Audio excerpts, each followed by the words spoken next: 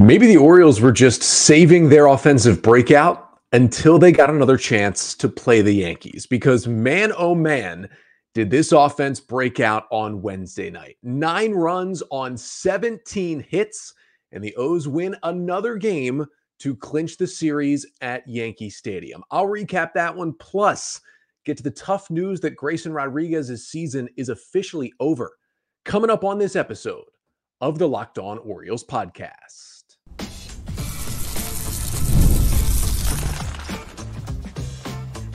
You are Locked On Orioles, your daily Baltimore Orioles podcast. Part of the Locked On Podcast Network, your team every day. Hey there, Orioles fans. Today is Thursday, September 26th, 2024, and welcome back into the Locked On Orioles podcast, part of the Locked On Podcast Network, your team every day. As always, I'm your host, Connor Newcomb. And coming up on today's episode, we are going to recap the Orioles' 9-7 victory over the New York Yankees on Wednesday night. Get you the 5 things you need to know from that one, including an Orioles offensive onslaught, one of the greatest beginnings to a game in O's history, and Zach Eflin just kind of not looking like himself on Wednesday night. But the O's are going to need Eflin, because we're also going to talk about the news officially coming down on Wednesday. Grayson Rodriguez, not in the regular season, not in the postseason. He will not pitch again for the Orioles in 2024. What it means for the O's now, and specifically in the postseason.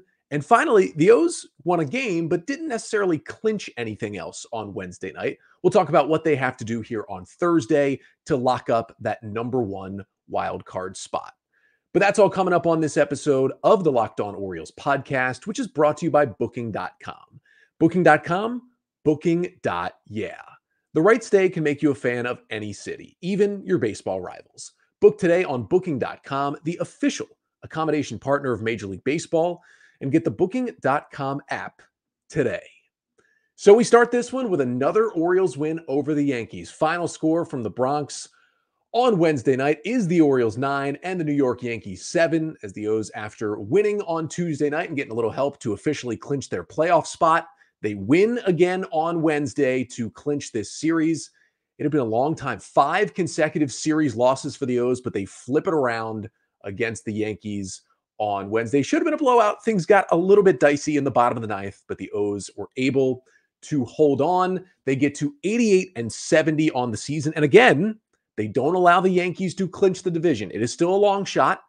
The Orioles would need to win their final 4 games, and the Yankees would need to lose their final 4 games, but the division is still not quite yet out of reach for the Orioles. Now, around the rest of the American League, the Royals and the Detroit Tigers both won again. Tigers destroying the Rays. Royals another close win over the Nats. So both of those teams remain tied and are 4 games back of the Orioles as wild card 2 and 3 right now in the standings.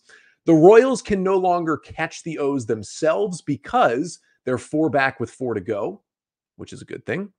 And for those feisty Tigers, well, they live another day when their chances for the number 1 wild card. We'll talk about that a little bit later. But for the Orioles win, I'm going to get you the 5 things you need to know from this one. And the first thing you need to know is this Orioles offense might just be alive once again. 9 runs for the O's on 17 hits in this game. Maybe all it took was just getting healthy. They had Ryan Mountcastle after being activated Tuesday. He was in the starting lineup for the first time back on Wednesday. So they had that full combination with Westberg, Arias, and Mountcastle all back in there. That was really good to see. And this is this team, at least offensively, at full strength. Every single starter had at least 1 hit. Every single starter had at least 1 hard hit ball. And they had done that through just 5 innings in this game. Just one of their best offensive performances of the year. 18 hard hit balls as a team in 9 innings is pretty absurd. And I mean, that's the April through June Orioles. That's who we saw, except for one thing. We did not see the long ball. Despite 9 runs, the Orioles did not leave the ballpark. So how did they do it with not many extra base hits at all? Not only was there not a home run in this game for the O's, there was only 3 extra base hits. They were all doubles out of the 17. So how did they do it?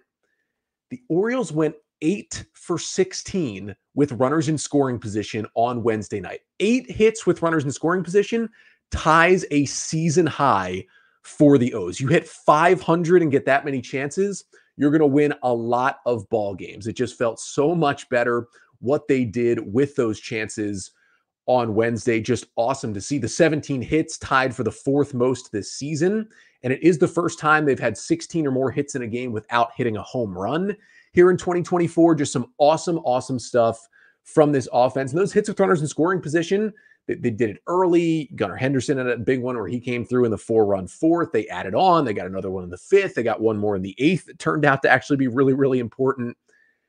Just fantastic offensive stuff without the home run ball for the Orioles. Now, the second thing you need to know from this win is the first inning. That is just absolutely how you start things off, especially in a big divisional game. And the O's got a little bit of a break. Nestor Cortes, who's been great lately, and he's been dominant against the Orioles in his career, was supposed to start this Wednesday night game for the Yankees, but he was a late scratch. Had to get an MRI on his elbow. And kind of a side story here, Cortes, they said he's probably at least out for the ALDS. He might be done for the year no matter how deep the Yankees go in the playoffs. If the O's see the Yankees potentially in the American League Division Series, a lack of Nestor Cortes could be a break for the O's, but it was also a break on Wednesday night because Marcus Stroman, who had been moved to the bullpen a couple of weeks ago, had to come back into the rotation to make a spot start, and the O's were all over him. They started this game with 6 consecutive singles, accounting for 3 runs to jump right on Marcus Stroman. Now, they got a little bit of help from Jason Dominguez in left field. They loaded the bases with nobody out. Cowser hits a fly ball down the line. Dominguez overruns it in the corner. It still would have been a sac fly, but he lets it fall in. 2-run score. Unfortunately for the O's, on the same play, Santander makes a little bit of base running goof and gets thrown out at third for the first out of the inning. That's why the O's didn't have more runs despite 6 consecutive singles. But this was the first time in Orioles history, they've been around since 1954, that they started a game with 6 consecutive singles. And only the second time ever that the O's have started a game with 6 consecutive hits. The other time that the Orioles had done that was September 24th of 2008. So I guess fairly recent history if you're comparing it to just the entire history of the O's, I guess. But that was pretty funny to think about. The 2008 Orioles team did this. And oh yeah, of course, they lost that game 11-6 to the Rays when they did it last time. That was 5 singles and a double. But if you're watching on the Locked On Orioles YouTube channel, make sure you're liking, subscribing, and commenting as well to the channel. I'm going to show right here on the YouTube page. You ready to remember some guys? Let's remember some guys. This is how this game, the Orioles facing Edwin Jackson, Orioles legend, in this game in 2008 went. Brian Roberts single, Nick Markakis single, Adam Jones at the plate. There's a balk. Then he singles on a ground ball to the pitcher, which doesn't score a run. Then Redacted with a single. Then Oscar Salazar with a single. Then Luke Scott with a 2-run single. And right there, you have a 4-0 Orioles lead. Then I believe there might have been, Luke Scott got thrown out trying to go to second on that single. And then Ramon Hernandez and Lou Montañez both struck out to end that first inning against the Rays. That was remembering some guys here at Locked On Orioles. But that's the first time the O's have done that since that 2008 game. That's pretty cool as well. I mean, start a game with 6 straight singles, you're usually going to win, usually going to have a big offensive day. Third thing you need to know from this one is that James McCann is kind of red hot. Now, Brandon Hyde said that McCann was supposed to start with the lefty Nestor Cortes pitching to give Adley a day off. When they switched to Stroman, he said, I still want to give Adley the day off after the clinch. So McCann goes in there, and he has another 2-hit game, 2 for 5 with a couple of singles and an RBI. Actually got robbed of what would have been a 2 RBI single in the 4th on a line drive. He hit right at the second baseman, Gleyber Torres. He could have easily had 3 hits in this ball game, caught a good game, came through big with runners in scoring position. James McCann quietly is now hitting, now it's only 30 plate appearances, but is now hitting .321 with a 1047 OPS in September.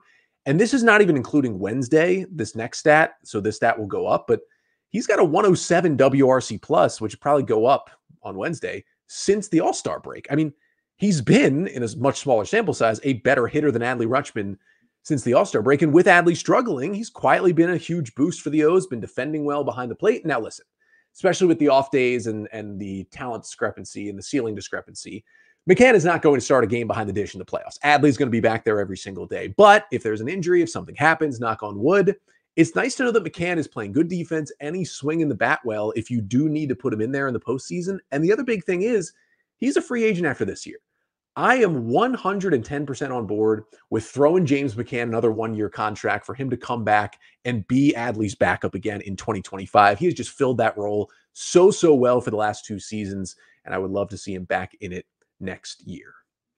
Fourth thing you need to know from this one as we turn it to the pitching side, Zach Eflin was just not himself in this game. I think we can all agree his worst start in an Oriole uniform. Eflin goes just 4 2/3. First time as an O, he has failed to complete 5 innings. He allowed 3 runs on 4 hits with 1 strikeout, but a career high 5 walks and a home run allowed on 92 pitches in this game for Zach Eflin. And you could tell from the beginning, I mean, yeah, it's Soto and Judge, but he walked Soto and Judge back-to-back in the first inning. Now, he got Austin Wells to hit into a double play to still put up a 0, but you will rarely see Zach Eflin. I mean, he hates walking guys. His 2.9% walk rate coming in was the lowest in Major League Baseball among qualified starting pitchers this season. I mean, he is a command artist, and for him to walk 5 batters, and that's not in 8 innings, that's in 4 2/3. He was just not himself at all. And you could tell all night. I mean, it's impressive for him to still only give up 3 runs despite walking 5 and striking out 1 against the Yankees in Yankee Stadium. He gave up a 2-run homer to Soto, who is hitting 500 in his career over like 40 at-bats against Zach Eflin. But he couldn't command the breaking balls. He couldn't throw the sweeper or the curveball for a strike. That curveball is usually a pitch that he can drop in there for a strike at times. The changeup he was struggling with, the cutter, which has been his best pitch since he came to Baltimore. It's been really good backdooring to lefties, but he just couldn't locate that cutter on the outside corner to lefties. He just kept leaving it outside. The Yankees were taking it. He was still good enough to give the O's a chance to win in this game, and I'm not worried at all. Again, he's such a good command artist. He's been so good. He's due for one kind of stinker. And if a stinker is still 4 2/3, 3 runs, that keeps you in the game, even if it happens in the postseason. He's not going to walk 5 batters again. I'll tell you that right now. Zach Eflin might make sure he doesn't walk a batter for the next calendar year after walking 5 guys in one game. But just definitely, and you could tell from the beginning, just an off night for Zach Eflin. And the fifth and final thing you need to know from this one is that the bullpen, though, came in for Zach Eflin and shut the door. Now, in the 5th through the 8th, they were really shutting the door. The 9th got a little dicey, but they closed out the 9-7 win over the Yankees. It was good to see Jacob Webb come in. He got out of a bases-loaded jam in the 5th, relieving Zach Eflin, and then got through the 6th. Really good for Webb. 19 strikes on 24 pitches on an inning and a third scoreless. That was really good to see. Danny Coulomb gave up a couple of hard-hit balls, but he got through the Soto, Judge, Wells part of the order, 1, 2, 3 in the 7th. Gregory Soto came in and said, I don't have time for this nonsense. Let's get this over quickly. 8 pitches, 2 strikeouts. Soto, I mean, that was a ridiculous 1, 2, 3, 8th inning that he threw. He is on a run right now, and he's looking like the guy the Orioles wanted him to be when they made that trade with the Phillies. And then Matt Bowman came in, and he was the perfect guy to come in. It was bottom of the 9th. The O's are up 9-3. Bowman was one of the only Oriole relievers who didn't pitch Tuesday. They had the off day Monday, so he was well rested. He'd only given up 1 run in 13 innings since joining the Oriole bullpen, so he was the perfect guy to close out this 6-run lead. And then Matt Bowman had probably his worst outing of the season, whether it's with the Twins, the Diamondbacks, or the Orioles. He gives up 4 runs, 4 hits on a third of an inning, gives up a 3-run homer to Aaron Judge that made it 9-7 with 1 out. And unfortunately, Hyde had to use another reliever. He goes to the bullpen, and now Aiken and Seranthony Dominguez were both warming up, and I figured, okay, they'll probably go to Dominguez because he's been the de facto closer to get the final 2 outs. But Brandon Hyde went to Keegan Aiken for the 4th consecutive game. Now, there was the off day in there on Monday, so it was 4 games in 5 days, and some of those were really short outings. But you got to really dig to find a spot where Brandon Hyde used a reliever in 4 consecutive games, and that is what he's done with Keegan Aiken. And he's basically been good in all of those outings. Aiken comes in and gets back-to-back pop-ups from Wells and Stanton, doesn't even allow the tying run to come to the plate, gets his 3rd career save, and gets out of there unscathed like it was nothing. I mean, that was really, really impressive to see from Keegan Aiken just to take it all in and shut down any kind of rally the Yankees might have wanted to have. And the O's win another one at Yankee Stadium. They're 8-4 against the Yanks this year. And at the very least, the Yankees would not be partying on Wednesday night. But the Orioles, they had their party on Tuesday. Then came Wednesday, and while they did win a baseball game, they got some disappointing injury news on Grayson Rodriguez. I'll tell you what that was and how it impacts the Orioles coming up next. But first, this episode of the Locked On Orioles podcast is brought to you by Prize Picks, America's #1 daily fantasy sports app with over 5 million active members. How do you play Prize Picks? Well, all you do is pick more or less on 2 to 6 player stat projections, and then you just watch the winnings roll in. And we still got one more football weekend in September. And on Prize Picks, they got a cool deal going on. 1 passing yard from Caleb Williams, just one, gets you 1 win on Prize Picks every week in September. Now, you need 4 wins to get some money most of the time. If you can get 1 free one, that's a pretty good deal. You can't be passing that up. And if you do win some money there, Prize Picks puts their members first. So all the withdrawals, they're fast, they're safe, and they are secure. You can get your money in as quick as 15 minutes when you win.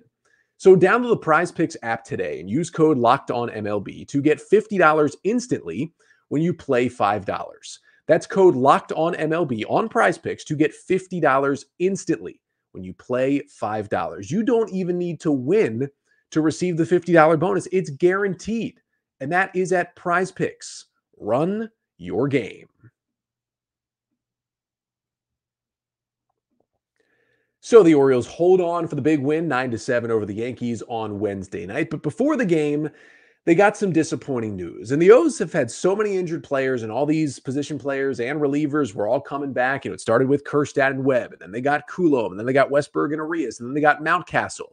And the last guy who hadn't come back yet, who we knew had a chance to come back this year, was Grayson Rodriguez. And you could argue out of all of those guys, he might have been the biggest piece out there that was sitting on the IL with a chance to return in 2024. And unfortunately, we got the bad news on Rodriguez on Wednesday. The Orioles saying that they are officially shutting him down, and Rodriguez will not pitch again for the O's in 2024. Now, the Orioles said there wasn't any kind of setbacks. It was just that he ran out of time to build fully back up from that lat injury. It was right lat discomfort. He's been out since August 4th with that injury. It was the same injury that ended his 2022 season in AAA Norfolk. He got that injury in like late June and basically returned to throw 1 rehab start near the end of September and never kind of made his way potentially to the big leagues in 2022. So you can see why, that was a 3-ish month recovery last time. The issue was Grayson said it himself this time. He said this injury does not feel as severe as the last time it happened 2 years ago. So you felt like, okay, maybe you can shrink the recovery time to about 2 months, and that would have put you into, at the very worst, the first round of the playoffs, getting Grayson Rodriguez back. And we were getting updates on Grayson that he was throwing bullpens, he was throwing side sessions, and just the fact that he was throwing was a good sign. Now, he never made it out there on a AAA rehab start. And the last couple of updates the O's gave on Grayson were a little bit ominous. They kept saying, look, he's throwing another side session, but he hasn't thrown to live hitters yet. And they were kind of like, we're not sure when he is going to do that. And those last couple of updates we got on Rodriguez really made me start to think we wouldn't see him. At the very least, we wouldn't see him as a starter at any point this year. But the fact that it's, only September 25th when they completely shut him down. I mean, if you think about it this way, if things break the right direction, the Orioles still could be playing baseball 1 month from now. Like, they could be, if all goes right, in the World Series on October 25th with another month for Grayson Rodriguez to rehab and return and give them something. Because even if he's relegated to a 1 or 2 inning reliever because he doesn't have the time to build fully back as a starting pitcher, he's got the stuff and the talent to still help you out of the bullpen and be absolutely one of your 13 best pitchers that is on your playoff roster, no matter what role he's in. So that tells me that the fact that they're saying now, instead of at least maybe waiting a couple more weeks and then shutting him down, tells me 2 things. 1, the injury was a little more severe than they thought initially. And 2, they really don't want to risk any further re-injury from Grayson to get him rushed back in a relief role in the postseason. And I get it, right? I would like for them to hold out hope a little longer and maybe think that he could come back. But if the injury's not going to heal, the injury's not going to heal. And although this postseason is very, very important and every pitch from Grayson Rodriguez could help this team, on the flip side, he is a gigantic part of the Orioles' future. And when you think about this rotation heading into 2025, more than likely Corbin Burnes is going to be gone. You will still have Kyle Bradish and Tyler Wells rehabbing and will certainly not be ready for at least the first half of the season next year. There are still a lot of question marks for the O's rotation heading into the early part of next season. And Grayson Rodriguez is the one guy who you don't want to be a question mark and you want to pencil in potentially, if the O's don't make a big move, as your 2025 opening day starter, and you want him to give you 30 plus starts and be healthy next year. And I understand, I'm fully on board with this. The 2024 playoffs are more important than the 2025 regular season. Totally on board with that. But the Orioles, Mike Elias, the training staff certainly did a pros and cons, weighed all of their options with how Grayson was feeling, how he just, clearly was not progressing like they wanted to once he started throwing bullpens, and made the decision now that, hey, let's just shut him down, make sure he is a full go when we get to Sarasota next year, and we don't want to risk any further injury. And I think I'm disappointed in that because it felt like there was a sliver of hope that he could pitch, at least in relief, and I would have been at least intrigued to see what that looked like. But I also completely get the decision by the Orioles to not risk it. So the season ends for Grayson, 116 and 2/3 innings. He actually ends up throwing less innings than last year, even though he had the stints in AAA last season. And he pitches to a 3.86 ERA. His stats overall were better this year than last, but that was mostly because of how bad he was in his first 10 starts last year. He never quite had a stretch this year where he matched the dominance he showed in the second half of the 2023 season, but he still grew. He still learned a lot. It was still a good season for him. And I think 2025 is when we see that full Grayson breakout where he can be a legitimate ace of a pitching staff, and the Orioles may need that. I'll do a much further breakdown of Grayson's season that ended with injury at some point in the offseason, obviously, but just want to give a shout out to him for what he did for this Orioles team. It's unfortunate that he's not going to return for the O's in the postseason. It's still going to be that bad taste of that really, really bad first playoff start in the ALDS last year against the Rangers. He's not going to get a chance to redo that until at least 2025 postseason, and that's got to suck for him.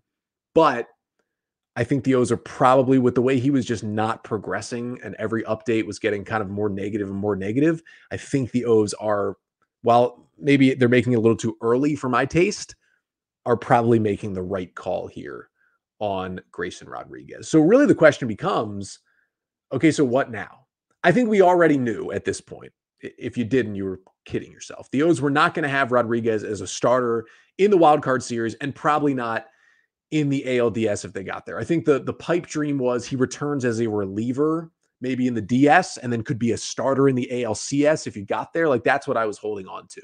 We knew we weren't getting him in the wild card series. So there's already a question of, okay, Burnes game 1, Eflin game 2, who would go game 3 if it's necessary in a wild card series next week? And I had been on Albert Suarez for a while. After Dean Kramer pitched on Tuesday, I kind of flipped to Dean Kramer being that guy. But now we know that, you thought maybe, okay, if you can get Grayson back, you only have to use one of Kramer or Suarez as a starter at some point in the postseason. Now, if you're going to make a deep run, you're going to have to use both of them as 3 and 4.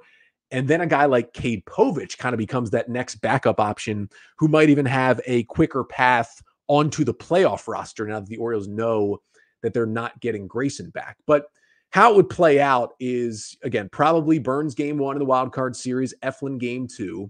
And then right now I would give the ball to Dean Kramer in game 3 of that wild card series if necessary. Now, let's say it takes 3 games to win the wild card series, but you win it. That's Tuesday, Wednesday, and Thursday of next week. You then get Friday off, and then Saturday is ALDS game 1, and that is when you would need that 4th starter because Corbin Burnes would have pitched Tuesday. Saturday is not enough rest. It's got to be at least Sunday to get those full 4 days off. So that's when you would use potentially Albert Suarez as your ALDS game 1 starter. Then there is an off day on Sunday between games 1 and 2. Then game 2 is Monday. That's plenty of time for Corbin Burnes to be ready to start game 2. Then another day off Tuesday. Then game 3 is Wednesday. That's plenty of time for Eflin. Then game 4 would be Thursday. Dean Kramer, your 3rd starter, would be ready to go. And then game 5 after an off day Friday would be that next Saturday. And Corbin Burnes would be ready to pitch again so you can use him in game 2 and game 5. And you can really get through most of the postseason with 3 starters. Just to make a deep run, you usually have to use your number 4 starter at least once and probably twice as a starting pitcher to get through a whole postseason run. So that's where it plays in where, okay, Suarez and Kramer are going to have to be used. It's just more about who do you want to use in that game 3, especially in the wild card series, if that comes up. Again, I'm leaning Kramer, but it just stinks to officially not have Grayson Rodriguez as an option there anymore. One more thing to get to before we go here on today's episode, and that would be, okay, the Orioles still have some stuff to clinch. Technically, they are, still in play for the AL East. It's probably not going to happen. However, it could. But more likely is clinching that number 1 wild card seed and getting that home series in the wild card round. I'll tell you how they can do it today on Thursday. That's coming up next to finish off the pod. But first, this episode of the Locked On Orioles podcast is also brought to you by Booking.com. Booking.com?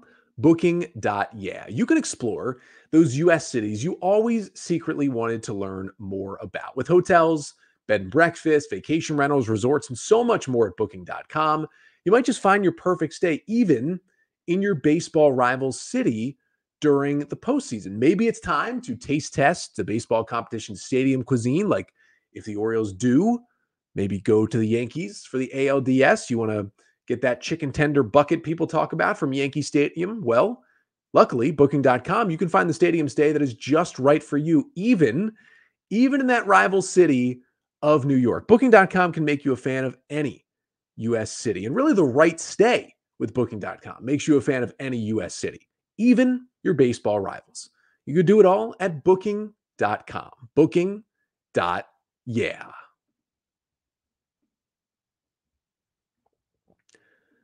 So to finish things off, we get you ready for Thursday. The Orioles going for the sweep at Yankee Stadium and looking to, for one more day, hold off the Yankees from popping the champagne and winning the AL East just yet. And this is a pitching matchup for the ages here on Thursday night. Another 7:05 start at Yankee Stadium. Corbin Burnes versus Garrett Cole. Get your popcorn for this one, especially because both teams technically still alive for the division. Burnes versus Cole is awesome, awesome stuff on Thursday. For the Orioles, they got multiple things to play for. One, if they win, they stay alive for the division heading into the weekend against the Twins. But 2, their magic number to clinch the top wild card spot, which is important because if you get that top wild card, you become the only wild card team who gets to host that best of 3 wild card series next week. And the O's would love to play at home, play in front of the fans, all that good stuff. You want that to happen. The magic number is 1, and it is with the Detroit Tigers, who did win again, beat the Rays 7-1 on Wednesday. So in the final 4 games, either 1 Orioles win or 1 Tigers loss, they've got 1 more against the Rays and then 3 against the White Sox to finish off the season, will clinch that top wild card spot for the O's. The Orioles are 4 games ahead of Detroit and Kansas City with 4 left. Now, the Orioles have the tiebreaker over the Royals, so the Royals don't really factor in anymore, but they don't have the tiebreaker over the Tigers. So that's why if the Tigers win out, the Orioles lose out, Detroit would end up being that number 1 wild card, and it would probably be Orioles at Tigers in the wild card round. But at this point, it's looking likely that the O's will clinch that. And I mean, the way things are going, the Twins did, I believe, come back and win on Wednesday. That looked like a disaster again, but they did come back and win, so they're still alive. But the most likely scenario is either Royals or Tigers at Orioles for that wild card series next week. And again, with 1 win, even tonight, or a Tigers loss, the O's can lock up that number 1 spot. So the next question is whether they lock it up Thursday or even Friday. Even with the chances being there, it's more than likely the O's are just not going to win this AL East. The Yankees, even if the O's beat them again tonight, remember the Yankees host the Pirates for 3 games this weekend to finish the season. They just got to win one of those games. They will, and they will win the division. So it'll be interesting for the O's. Let's say they lose to the Yankees tonight, but the Tigers lose to the Rays. So the Orioles are out of the division race, but they have also locked up the number 1 wild card. What would they do in this 3-game series in Minnesota against the Twins? The Twins are playing for a lot. The Orioles could be playing for nothing with the wild card series right around the corner. So coming up on tomorrow's episode, Not only will I recap the series finale between the O's and the Yankees with Burnes versus Cole, I'll also take a look at the weekend and tell you, with the Orioles' current standing, how will they play the final weekend of the season? Will they rest guys? Will they have shorter starts for pitchers? Will they call up guys to make a start? Some interesting decisions coming up. And I also may take my crack at the final regular season edition of the Bullpen Trust Power Rankings. That is coming up on a Friday episode to finish off the week. The final episode of the regular season is coming up tomorrow. But until then, I'm Connor Newcomb, and this has been the Locked On Orioles podcast, part of the Locked On Podcast Network. Your team every day.